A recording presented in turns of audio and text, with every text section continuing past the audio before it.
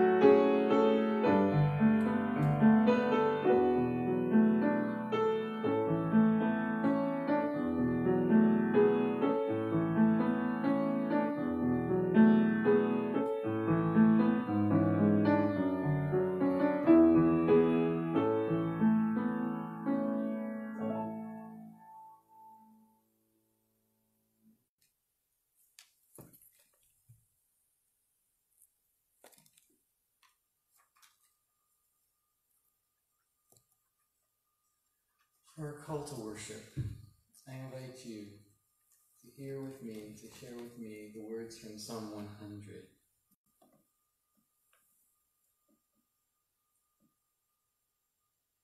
We could share this together in unison. Make a joyful noise to the Lord, all the earth. Worship the Lord with gladness. Come into his presence with singing. Know that the Lord is God. It is he that made us, and we are his. We are his people, and the sheep of his pasture. Enter his gates with thanksgiving, and his courts with praise. Give thanks to him, bless his name. For the Lord is good. His steadfast love endures forever, and his faithfulness to all generations.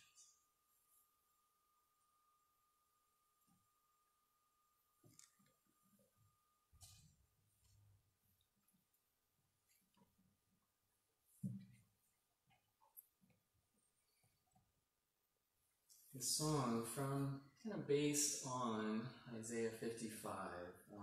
Again, is the invitation to come. Let all who thirst, let them come. So I invite you to sing with me, to hear this yearning and this invitation that God extends to all people.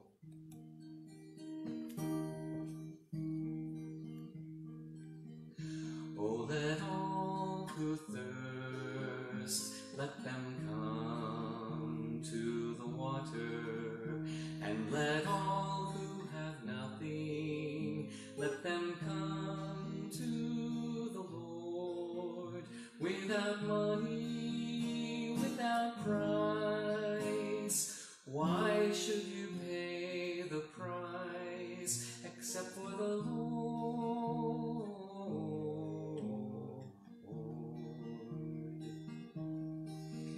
And let all who seek, let them come to the water, and let all who have nothing, let them come to the Lord, without money, without strife. Why do you spend your life except for the Lord?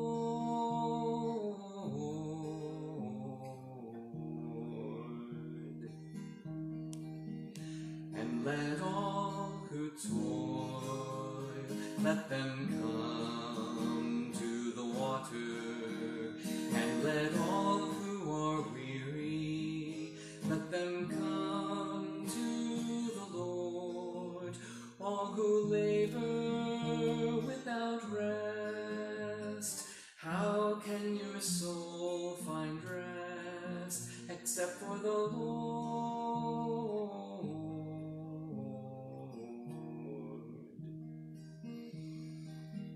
And let all the poor, let them come to the water. Bring the ones who are laden, bring them all to the Lord. Bring the children without might, easy the load and light. Come to the Lord.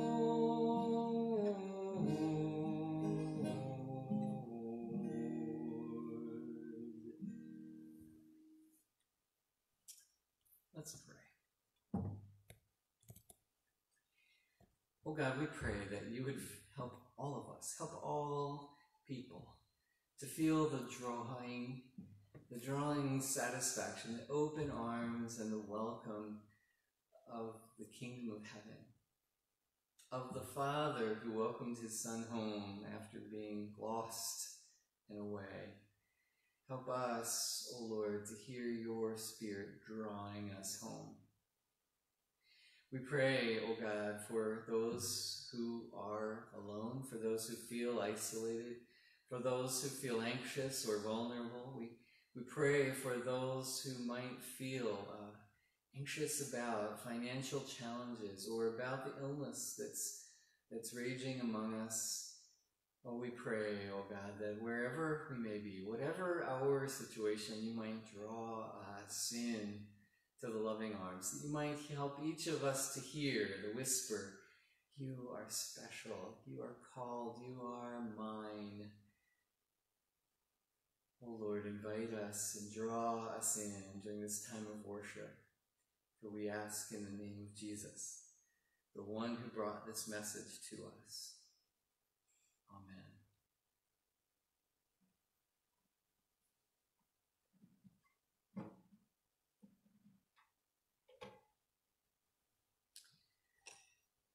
As I shared, the reading this morning is from the Gospel of Matthew, chapter 13. And as I've shared, the Gospel of Matthew, chapter 13 is kind of a central teaching of the third of five that kind of organized the Gospel in the life of Jesus as Matthew tells the story, as Matthew shares according to his understanding and experience. This chapter is about the kingdom of heaven. It's parables that are intriguing, parables that are full of mystery Parables that invite us and challenge us to ponder, to prayerfully ponder, what does this mean? What do these mean? And how do they speak to me at this moment, in this time, in this setting, in this situation that we are all in, unique and yet in so many ways similar? Hear the words of the Gospel of Matthew, verse 31 to 33, and then 44 to 50. 52, I'm sorry.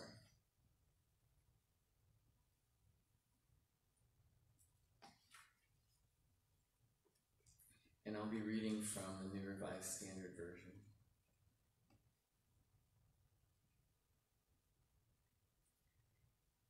He put before them another parable. The kingdom of heaven is like a mustard seed that someone took and sowed in its field. It's the smallest of all the seeds, but when it has grown, it's the greatest of the shrubs and becomes a tree so that the birds can come from the air and make their nests in its branches. He told them another parable. The kingdom of heaven is like yeast that a woman took and mixed it with 3 measures of flour until all of it was leavened. And from 44. The kingdom of heaven is like a treasure hidden in a field, which someone found and hid.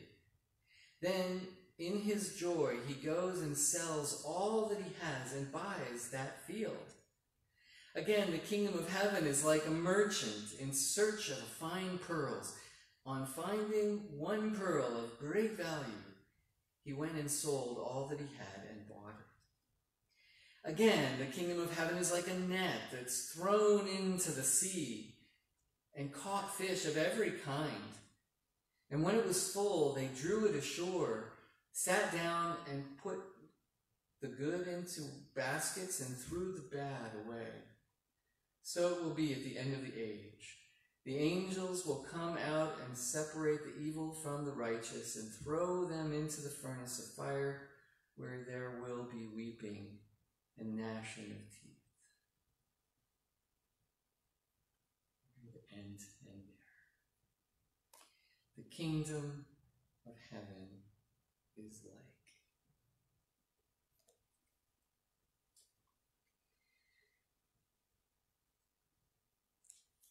This week, part of my experience was coming upon an email from the General Board, the Church of the Brother Mission and Ministry Board. And in the email, there were some links to resources for July and August. And most of those resources focused on the issue of race in America.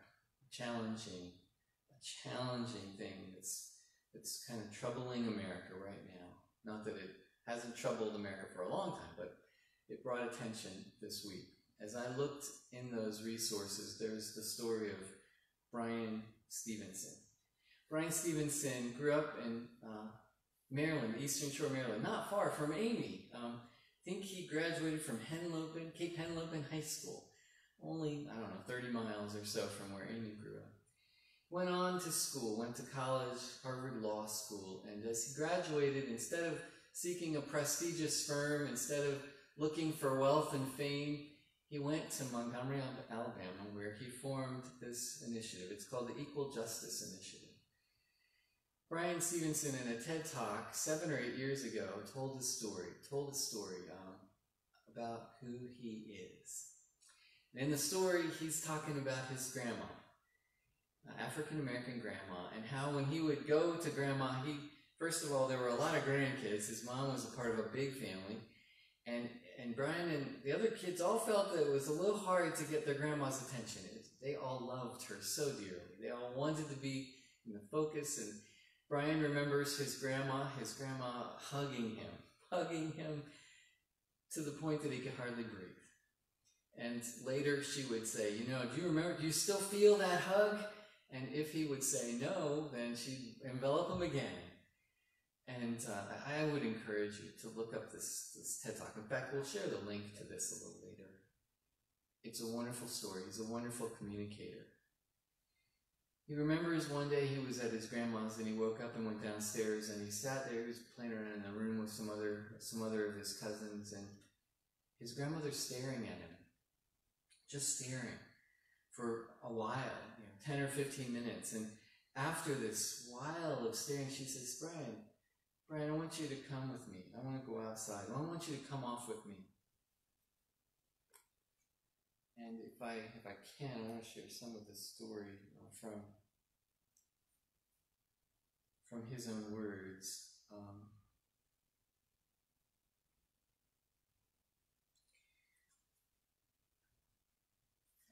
He goes out in the backyard with his grandma.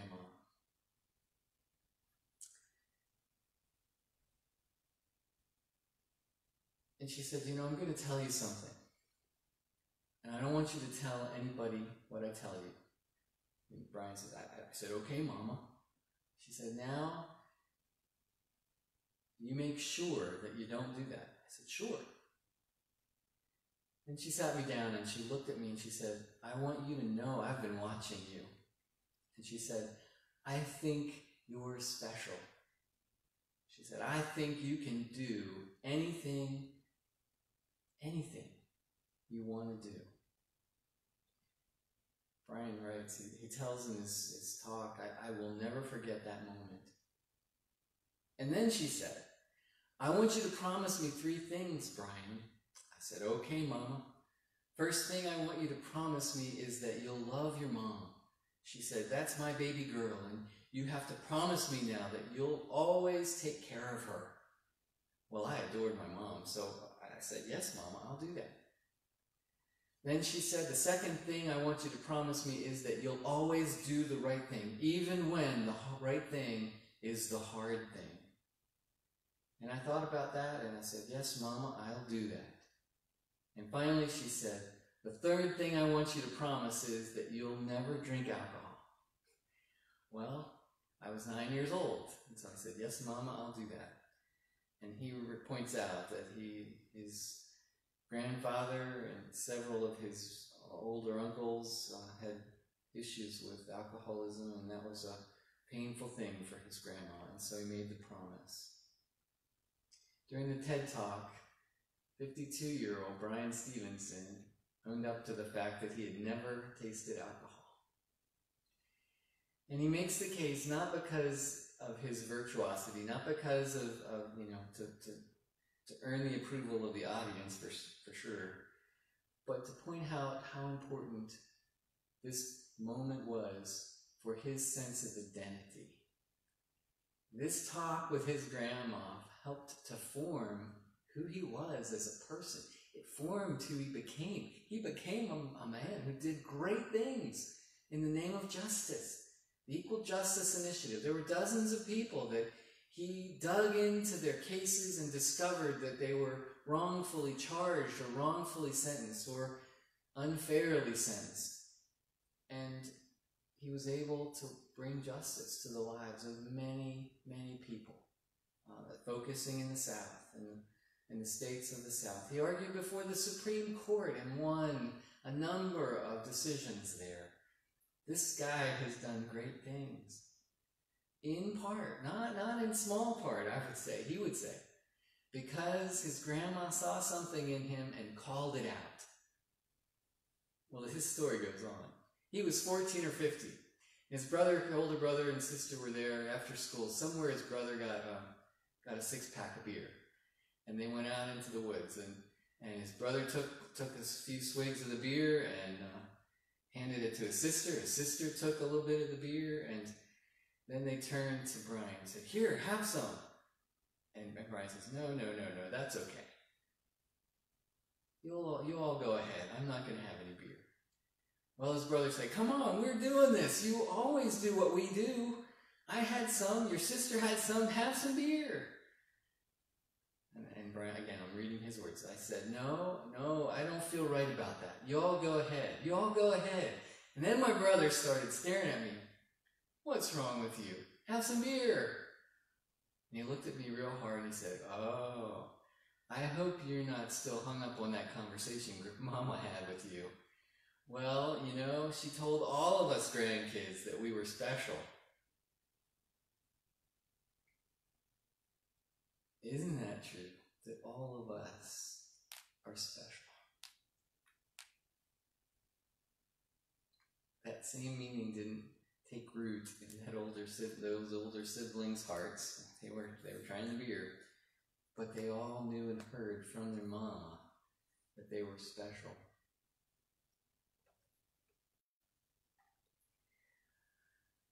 These parables that Jesus tells, the parable of the seed, the kingdom of heaven is like a seed. It starts out so tiny, and yet it becomes large enough for the birds to nest in. Take that parable into the woods with you and check out an acorn and look at a huge oak tree that's come from an acorn just like the one that you are holding in your palm of your hand. And think about life. Think about life. Think about how God has ordained seeds to provide for life, to provide the nourishment of life, to provide for the needs of the birds, the needs of the squirrels, for our needs, and the seed of wheat, a grain of wheat or a grain of corn. In that little genetic miracle is all that we need for life. With some water, with some soil, good soil, all that we need to live. The kingdom of heaven starts small, and it grows, and it becomes something large. The kingdom of heaven is like yeast. When mixed in the flour, a little bit of yeast leavens the whole bunch. Or it's like a treasure that's hidden in a field. It's something that's so very precious that someone would go and sell all that they had so that they could obtain the field, that they could obtain this kingdom, this relationship with God. Or the kingdom is like the merchant in search of fine pearls. Whenever he finds the one of great value, again, he is willing to do anything to obtain it, to buy or to have that pearl. Or the net that pulls in fish of all kinds that are one day separated into what's useful and what's not useful. The kingdom of heaven. The kingdom of heaven draws us. It draws us in. It creates in us this passion, this yearning that, as two of these parables say, it's like everything else pales in comparison to the value, to the yearning for this kingdom. Like the song, "Come, all who thirst," like the thirsty one who's in the desert, who finds the oasis. There's a yearning that makes all the other yearnings pale in comparison.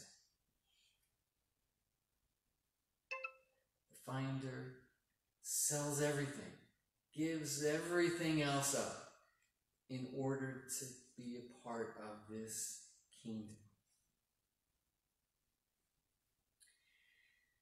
I believe, brothers and sisters, that that's a yearning that is deep in the hearts of all people.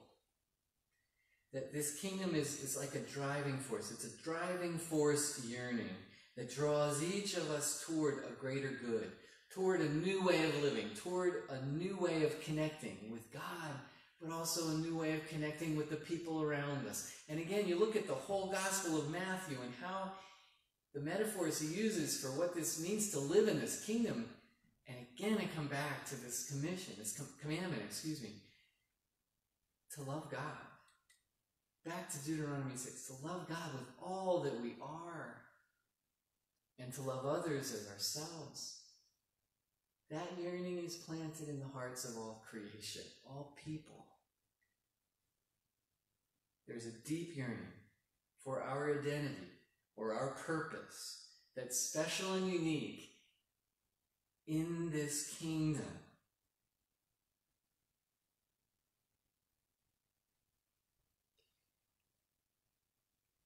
Oh, that this attraction, oh, that God would grow this attraction in the hearts of all people. Oh, that this attraction would grow in the hearts of people who are filled with strife or division or angst.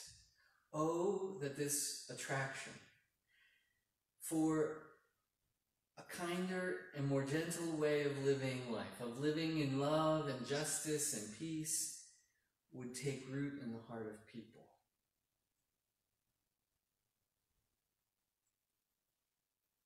I wonder how this yearning has been part of our experiences as the congregation here, but as people.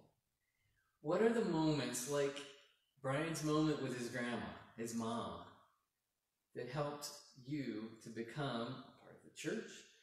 What are those moments that helped you become who you are? As I began to think about that this week, there were a lot of things I could mention, but the one that stands out were my summers at Camp Sotara, the summers of 1982 and 83. Oh my goodness, that was a long time ago. One of those weeks, one of the very first weeks, I was a camp counselor the summer of 1982. The camp was a small camp. It was like 3rd and 4th graders, juniors I think we called them. And the camp was done by a whole host of volunteers from the Elizabethtown Church of the Brethren. Now, I just finished as a freshman at E-Town, but I really hadn't gone to the E-Town church much yet, so I didn't know very many of the folks who came to be counselors and directors and all. And our meeting that first week, the Salmburgers, and I forget their name, and I don't know that they might be related to our family here at Everett, but I think her name was Mona, and I'm sorry I can't remember his name. They were the directors, and they sat down with all the people. There were only 2 or 3 staff counselors in the group that week. Most were volunteers from E-Town. And they began to go over the list of chores for the week and ask for volunteers. And one of the first things was Vespers. Who would like to lead a Vesper service? Now, this is one of my first weeks at camp.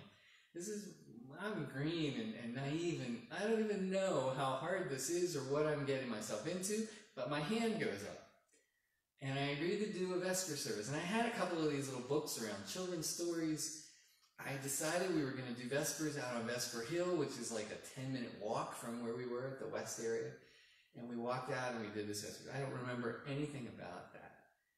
But I remember at the end of the week, whenever we got our evaluation done, the Salmburgers couldn't get over how the fact that I was the only one in the whole group of volunteers to put my hand up and say, I'll do a Vesper service. They made such a deal about that, and for me it was nothing. But the week, and as I spent those summers at camp, as the evaluations piled up, I began to see that in the relationship of camp, as a counselor and in relationship with the other counselors and with the kids, people began to see something in me that I did not see in myself at all. And that was that I was a leader. I couldn't see that, but I heard it over and over again. The second summer, now you gotta picture me. If you search, you can find some pictures of me from those summer camps. I had all this hair. I had a beard, for like 17 years, and that beard became a part of my identity. So, the second summer, this one kid from Eric from Pulaski, southwestern Virginia, he was tall, and he was kidding me all the time about being so short, and he started to call me Papa Smurf. And it became a term of endearment, and it became a part of my identity in that circle. Like, it was just kind of a strange, forming experience for me. One thing that comes to me this week as I'm pondering all of this is everyone needs to hear from their brothers and sisters in the church, from their Sunday school teacher, or from their pastors, or from people who are part of the body of Christ. We all need to hear that we are special. We all need to hear that we are loved, and we all need to know that God is this ever-present Father whose arms are always open to receive us like that prodigal who made his way home, to be welcomed and to be restored and to be whispered to, you are special, you are my child, and I love you. We, brothers and sisters, are the voice of God to one another. We all need to be sharing with one another those special, we need to be looking at each other, like Mom. We need to be looking at each other's lives, and we need to be willing to be the voice of that Spirit, the Spirit of the Father of God, telling one another again and again, you are special, you are loved, you are able, you can do great things. We especially need to be that voice for our young people, for our children, for our youth, who aren't always hearing that. They need to know they are loved, they are special, they are able. You are, I need to say, you are special in God's heart. The invitation this morning is that I hope that we can all pray. Pray for this yearning, this kingdom to be, this yearning to grow in the hearts of all people. We need to hear the Spirit whispering to us, you are special, you can do great things. And finally, we need to take on this identity. We need to allow that identity to shape us, to allow that identity in the kingdom of God to supersede all the other things that might have formed us, all the other voices we've heard. That voice of God, you're special, needs to stand out in our minds, in our hearts, and it needs to become who we are. It needs to shape how we relate to others. It needs to shape our words. It needs to shape our priorities. It needs to shape our yearnings. Imagine a world where everyone knows that they're loved, where everyone knows that they're special, where everyone knows that nothing is impossible, where everyone is focused on what is good, what is just, what is loving and kind. Just imagine how different our world would be right now if we could be changed into this identity Jesus had for all people, Jesus intended for all people. Loving God, loving each other, building one another up in love, instead of criticizing or tearing down or dividing or condemning. Hear the Spirit whispering, you're special. You can do great things. Feel the embrace, feel the welcome, feel the yearning that the merchant had for the pearl, the yearning that the one had for the treasure, the yearning for the kingdom. And take on the identity. You are a child of God. I invite you to pray with me. Oh God, help us feel the embrace. Help us to feel your presence, your acceptance and love and mercy. Help us to hear your whisper, you are special.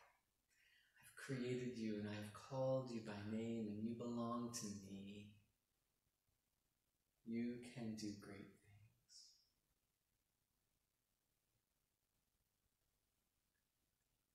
Help us, O Lord, your people, be the yeast with that message and with that love in our hearts.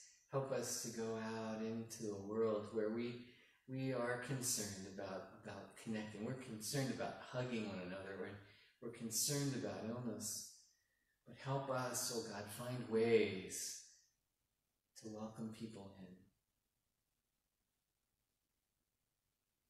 To welcome people into the identity that you created for them. the identity you created them to be. Oh God, inspire us, empower us, and fill us with your life. In Jesus' name, amen.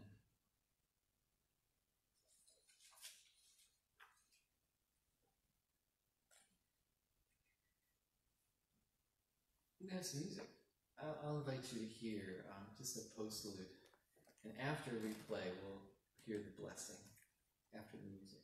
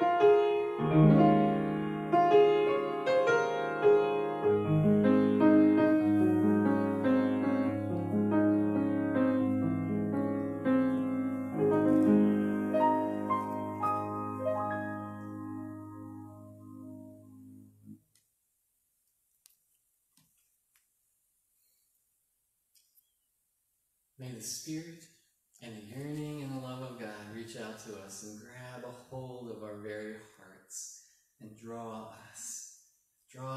us into the kingdom of love and mercy and grace and peace, into the kingdom of justice and truth. May we go into this world renewed and filled and empowered to make a difference for Jesus, in whose name we pray. Amen.